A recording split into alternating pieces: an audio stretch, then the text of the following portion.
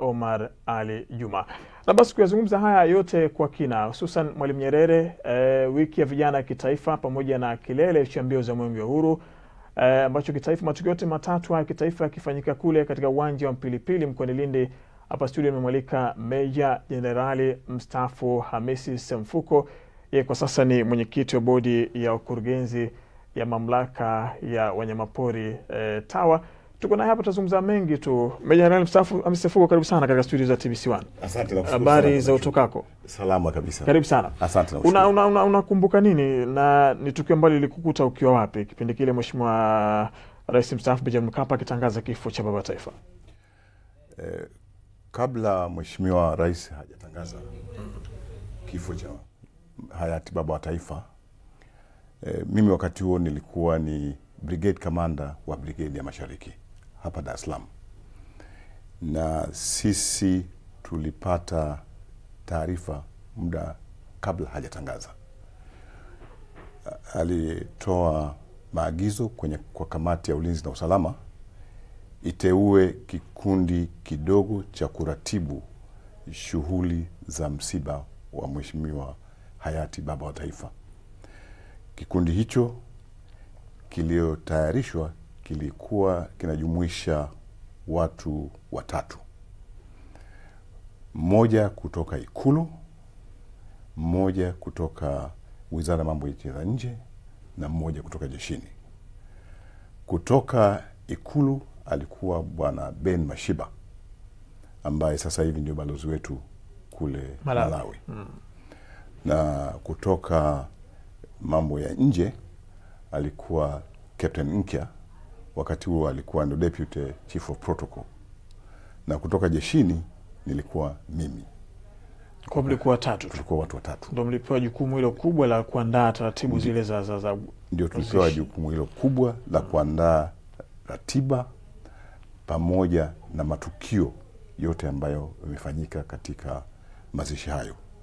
Sisi tukatengeneza rasimu ambayo rasimu hiyo baada ya kuikamilisha tukaipeleka kwa Mheshimiwa Rais.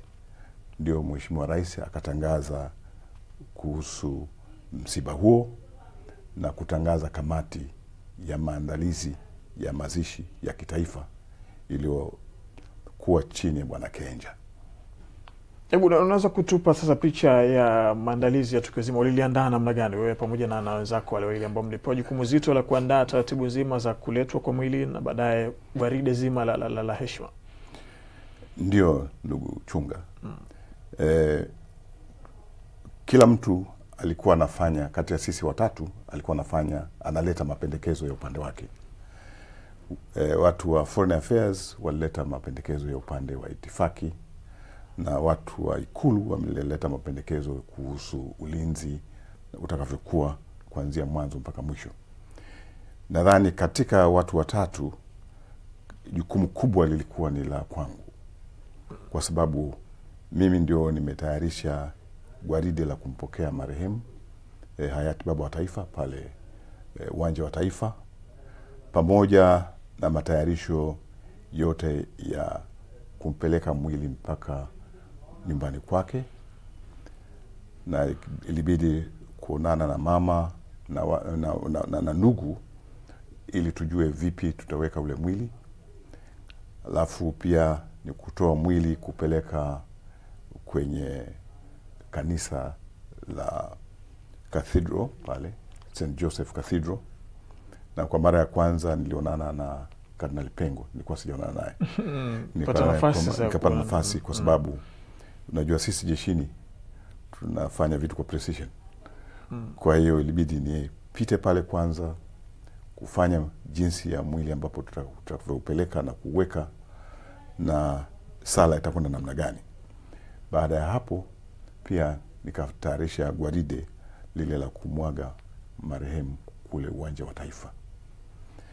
Na mambo ambayo liyafanya binafsi, nadhani si vibaya nikiasema, ni kwamba kutokana na uzoefu wangu na marafiki niliokuwa nao, tuliweza ilikuwa mwanzo tupate ile sehemu ambayo ya kumhifadhi mwili wa marehemu kule airport, kule uwanja wa Taifa, niliwaambia marafiki zangu kule Dubai wanitengenezee, lakini kwa sababu ya muda ulikuwa mfupi na jeshi la Emirates walikuwa tayari kulisafirisha kutuletea mpaka hapa.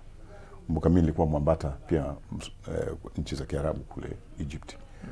Kwa hiyo jeshi walikuwa tayari kulisafirisha, lakini kwa sababu ya muda ulikuwa mchache, kwa hiyo ikabidi waniletee tu mchoro na tukalitengenezea hapa.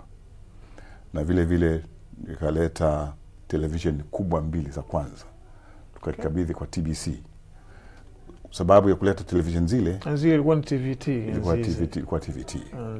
Kwa sababu ya kuleta television zile, kwa sababu pale airport palikuwa pafinyu sana na wananchi walikuwa ni wengi sana. Na ili wengine washuhudie wakiwa pembeni. Kwa hiyo tuliweka pale television 2, wananchi wakaona kwa upande wa nje. Na sababu nyingine kwamba tulipokuwa kwenye sherehe za ile shughuli ya kumwaga mheshimiwa pale uwanja wa Taifa, mwili ulitokea moja kwa moja kutoka kanisani. Kwa hiyo watu wakiwa pale walikuwa wanaona shughuli zote zinazofanyika zinavyoendelea kupitia television na screen hizo kubwa pale kanisani. Ndio. Na ilikuwa ni gwaride. Mbona kuna baadhi hata ya nchi kama zilivutiwa hivi na gwaride ile? Ilikuwa na upekee wa kiasi gani?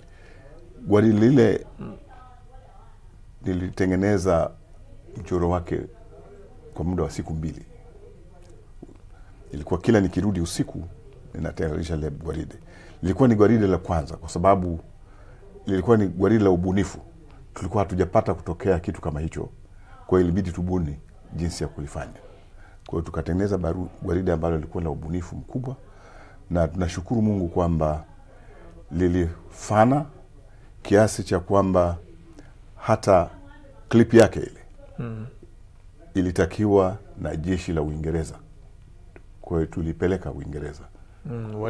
Walivutiwa nayo. Na umesema kwamba muda ulikuwa mchache sana kutokea tangu mtangaziwe kile taarifa za kifo na nyie kupata muda wa kujiandaa. Sasa ilikuwaje pale mkalifanya likafana kiasi hiki?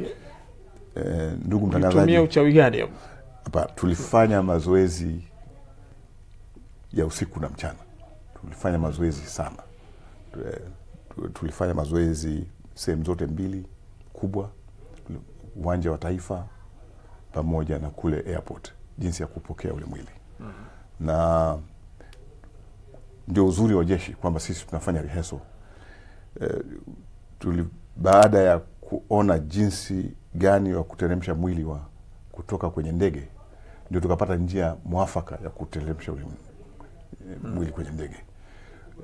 Tusingefanya vile, labda watu wa airport njia ambayo walikuwa wanataka isingekuwa inafaa kwa. Na mtazamaji wa TBC1, ni Meja Jenerali Mstaafu Semfuko akizungumza nami hapa. Kubwa ni kumbukizi ya miaka 20 tangu tuondokewe na baba yetu wa taifa Mwalimu Julius Kambarage Nyerere. Naye kama alivyokueleza, alipewa heshima kubwa kati ya wale watu watatu waliopewa kazi ya kuandaa taratibu za kuwasili kwa mwili ule kutoka kule London nchini Uingereza katika hospitali ya Mtakatifu Thomas mara baada ya kufariki dunia kwa Mwalimu Nyerere. Naye alikuwemo katika kutayarisha taratibu nzima za kuwasili kwa mwili ule, na hata gwaride lililokuwa na kazi kubwa siku ile kwa ajili ya kupokea mwili ule, halikadhalika kupeleka katika maeneo mbalimbali ikiwemo kule kanisani. Yeye ndiye aliyepewa kazi hiyo kubwa.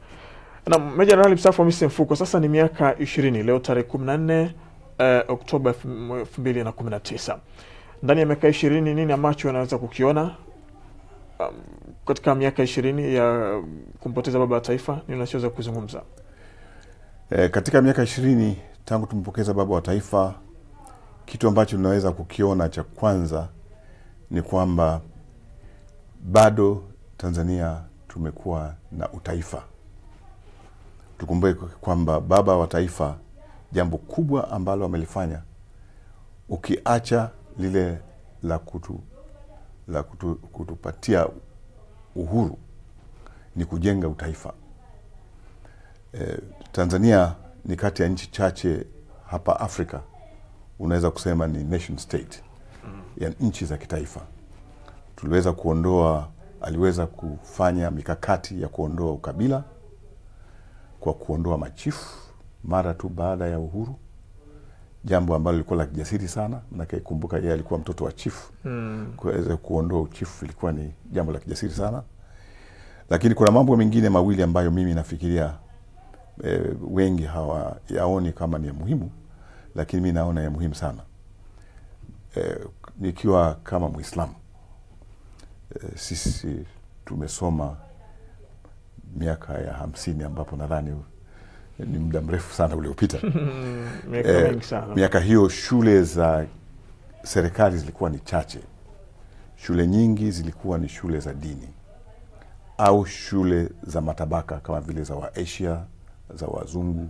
Kwamba huko wanasoma Wahindi, huko wanasoma Wakristo, huko wanasoma Waislamu, huko wanasoma Waislamu. Kwa hiyo nadhani ile ingeendelea kwa muda mrefu, tusingeweza kusema leo sisi ni taifa moja. Lakini kile kitendo cha kutaifisha zile shule na kuzifanya shule za serikali na wote kuweza kusoma kwa pamoja. Kumbuka wakati ule Karimjee ilikuwa kule Tanga, ambako sasa inaitwa Usagara. Sasa hivi inaitwa Usagara. Ilikuwa ni shule ya Wahindi tu. Lakini sasa hivi ni shule ya watu wote. Kwa hiyo mwenyewe nimesoma hapo. Ndio. Usingeweza kusoma hapo kama kwa sababu sio Muhindi. Kwa sababu sio Muhindi wewe. Okay. Usingeweza kusoma hapo. Kwa hiyo nadhani kile kitendo kilikuwa ni kikubwa sana cha kuweza kutuunganisha kwa makabila kuanzia udogo. Na unajua urafiki mzuri ni urafiki ambao unaanzia mdogo. Manake ule hauna interest. Urafiki wa ukubwa una interest. Sababu mimi chairman sasa hivi watawa, kwa hiyo unaweza kutaka urafiki ili upate lakini urafiki nafasi. Lakini urafiki ule udogo hauna interest. Kwa hiyo ukiwa watu tangu wadogo tumeweza kuunganishwa kwa kupitia shule. Na vile vile nadhani jambo lingine kuhusu elimu vile vile ni elimu ya watu wazima. Ile elimu ya watu wazima sisi alipoiasisi mheshimiwa hayati baba wa taifa, kulikuwa tabaka kubwa halijakwenda shule. Waliokwenda shule ilikuwa ni wachache sana. Kwa hiyo ile iliwapa fursa wengine kujua kusoma na kuandika, na vile vile ili kuweza kuungana na wenzao na wasomi. Manake akija mtoto na gazeti nyumbani, baba anasema na mimi naweza kulisoma. Kwa hiyo at least ile inaweza kujua nini kinaendelea. Nini kinaendelea katika nchi na mambo mengine. Katika nchi na mambo mengine. Lakini umeyataja mambo hayo kwamba aliyofanikiwa baba taifa kama kuondoa udini, ubaguzi wa rangi, kabila na mambo mengine kama ya kidini na mambo kama hayo. Na Kiswahili. Na Kiswahili. Lugha ya Kiswahili. Ambapo sasa ndio lugha ya taifa. Unadhani alitumia njia gani ili kufanikiwa kuyaweka sawa haya yote? Watu ambao tayari kila mtu walikuwa na shule zao za kidini, walikuwa na makabila yao, kila mtu na alifanikiwa kivipi hadi kuleta pamoja Tanzania katika mambo haya? Nadhani baba taifa alikuwa ni mtu mwenye hekima kubwa sana. Alikuwa ana ushawishi mkubwa wa kuzungumza. Watu wanasema ukienda kuzungumza na baba wa taifa, hata mawaziri, hata kama wewe ni waziri wa kilimo, ukienda kuzungumza kwake lazima ujitayarishe, kwa sababu yeye alikuwa anaweza kujua zaidi kuliko unavyojua wewe waziri wa kilimo. Kwa hiyo alikuwa na ushawishi mkubwa na pia alikuwa na uthubutu mkubwa. Nadhani hayo ndio mambo makubwa. Tuishie hapo mzee Semfuko.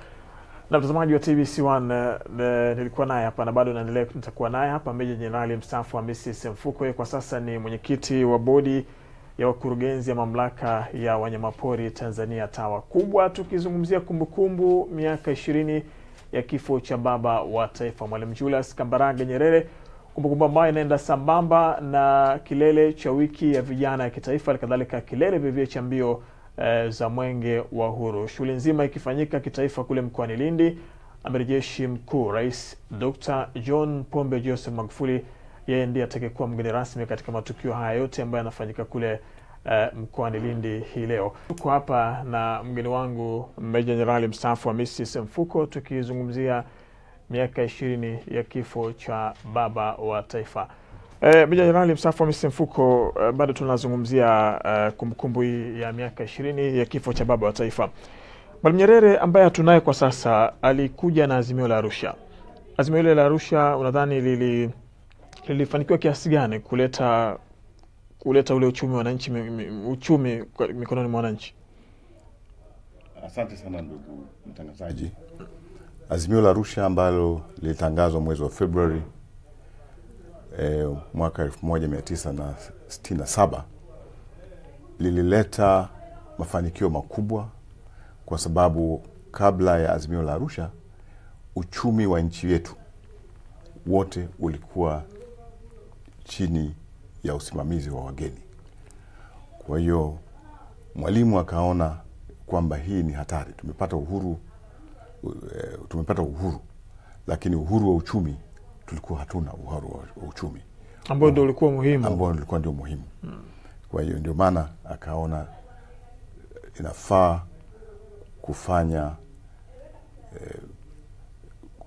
kwa dhamira ya kuhakikisha kwamba uhuru huu ambao tumeupata wa bendera na kujitawala uweze kuweko pamoja na uhuru wa uchumi, sisi tuweze kujitegemea na kuweza kusimamia uchumi wetu, tuwe huru kitawala na hata kiuchumi. Na hiyo sisi tukiwa kama vijana, wakati ule mimi nilikuwa ni kijana wa umoja wa vijana wa tano, niliasisi mimi na kuunga mkono azimio la Arusha, na sisi ndio watu wa kwanza tumeunga mkono azimio la Arusha. Tumetembea kutoka Tanga mpaka Dar es Salaam kuunga mkono azimio la Arusha, na ndio mara yangu ya kwanza kuweza kuonana na baba wa taifa mwezi wa Februari mwaka 1967 nikiwa mwanafunzi na kiongozi wa kundi la kwanza kuunga mkono azimio la Arusha. Mlizungumza nini? Tulizungumza mambo mengi sana, lakini kubwa ni kutufanya sisi vijana tuweze kuenzi vya kwetu, tuweze kufanya kazi kwa bidii, tuweze kuangalia jinsi ya kuweza kujitegemea kama nchi. Na kumbukumbu hii ya miaka 20 ya kifo cha baba wa taifa inakwenda sambamba na kilele cha mbio za Mwenge wa Uhuru. Mwenge wa Uhuru ambao umetembea katika sehemu mbalimbali za nchi, umezindua miradi mbalimbali ya nchi.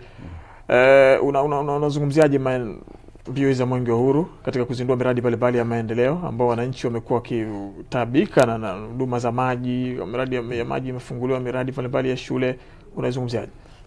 Nakushukuru sana kwa swali hilo, kwa sababu swali hilo lanihusu mimi moja kwa moja. Vile nilipokuwa mwaka 1967 tarehe 7 mwezi wa 7, mimi nilikuwa mmoja wa watu ambao tumemkabidhi Mheshimiwa Rais Nyerere mwenge wa uhuru, na vile kuweza kusoma risala kwa niaba ya vijana wa Tanzania kwa Mwalimu. Ilikuwa wapi hiyo? Ilikuwa Jangwani hapa Dar es Salaam. Akiwepo makamu wa rais wa kwanza wakati ule Mheshimiwa Abeid Aman Karume, akiwepo makamu wa pili wa rais na viongozi wengi wa kiserikali na wananchi wengi wote wa Dar es Salaam. Wapo baadhi ya watu ambao kama wanaubeza wanakwambia mwenge una maana gani? Mwenge unaunganisha haswa vijana. Tukumbuke kwamba inafaa mara kwa mara kuweza kukumbushwa kwamba kuna utaifa. Inafaa mara kwa mara kuweza kukumbushwa kwamba kuna mambo ambayo yametuunganisha sisi wa Tanzania, na mwenge una shughuli kubwa sana ya kufanya hivyo, kutuunganisha sisi wa Tanzania na kutukumbusha kwamba tunakotakiwa kwenda ni wapi na tulikotoka ni wapi. Ule mwelekeo. Tukitoa kumbukumbu ya baba wa taifa, kifo chake hii leo na kilele cha mbio za Mwenge wa Uhuru leo hii, lakini tuna kilele cha wiki ya vijana kitaifa. Hili kundi kubwa kabisa la vijana ambao tunasema ndio taifa la kesho. limerithishwa kiasi gani kutambua umuhimu wa muasisi huyu wa taifa la Tanzania, Mwalimu Julius Kambarage Nyerere? Wanamtambua vilivyo? Nadhani historia yetu bado hatujaiweka vizuri katika kuwafundisha vijana wetu. Kuna vijana wengi bado hawajajua. Lakini tumebahatika kwamba tunaye rais wa awamu ya 5, Mheshimiwa John Pombe Joseph Magufuli, ambaye yeye tukimwangalia sisi ambao tumekuwa tangu muda mrefu kidogo, kuna mambo mengi sana na shabiana na Mheshimiwa Mwalimu. Kwa hiyo nadhani tumunge mkono Mheshimiwa Rais kwa nguvu zetu zote, kwa sababu nia na dhamira yake ni nzuri, na mwelekeo ambao tunaokwenda nchi yetu sasa hivi ni mwelekeo ambao utatupa manufaa makubwa hapo mbeleni. Baba wa taifa, kipindi chake bila shaka ulikuwepo, ndio kama ulikuwa kijana na ulikuwa kimbizana katika masuala ya mwenge haya na mambo mengine kama haya vijana. Ulikuwa ukimtazama na kumwangalia ni mtu hasa wa misimamo aina gani? Kwa kisimamia hasa mambo gani? Kwanza alikuwa anasimamia haswa shida za wananchi. Yeye alikuwa ni mtu ambaye alikuwa anaangalia shida za wananchi wote, na haswa maskini, na alikuwa anajiunga kufanya nao kazi. Kama mmeshamuona mara nyingi kwenye picha zake, alikuwa analima na wananchi, alikuwa anafanya kazi nyingi pamoja na wananchi. Kwa hiyo ni mtu ambaye amegombania sana kuhakikisha kwamba wananchi wanaendelea na wanatoka katika hali duni walionayo na kuweza kupanda kimaisha. Ni kushukuru sana Meja Jenerali Mstaafu Semfuko kwa hayo mengi ambayo tumezungumza kwa leo. Asante sana. Ni kushukuru sana na kutakia kila laheri. Na mtazamaji wa TBC1, alikuwa ni Meja Jenerali Mstaafu Semfuko. Yeye kwa sasa ni mwenyekiti wa bodi ya wakurugenzi ya mamlaka ya wanyamapori Tanzania TAWA. Kubwa tulikuwa tukizungumzia kuhusiana na kumbukumbu ya miaka 20 tangu tumpoteze baba wa taifa Mwalimu Julius Kambarage Nyerere. Mengi umeyasikia hapa ambayo ametueleza, lakini kubwa zaidi ni katika wale watu watatu ambao waliteuliwa na rais wa kipindi hicho, Rais Benjamin William Mkapa, ambaye ndiye alitangaza kifo cha baba wa taifa, kushughulika na taratibu nzima za mazishi na gwaride. Yeye naye alikuwa ni miongoni mwao. Kwa hiyo ameweka historia hiyo katika kumbukumbu hii ya baba wa taifa. Kwa sasa naomba kwamba mwenzetu Anet Andrew ambaye yuko kule Butiama mkoani Mara yuko tayari kwa ajili ya kuzungumza nasi moja kwa moja kutoka huko, na anazungumza na mpishi wa baba wa taifa. Yeye ndiye alikuwa akimpikia chakula. Kama yuko tayari Anet, karibu sana katika matangazo haya ya moja kwa moja.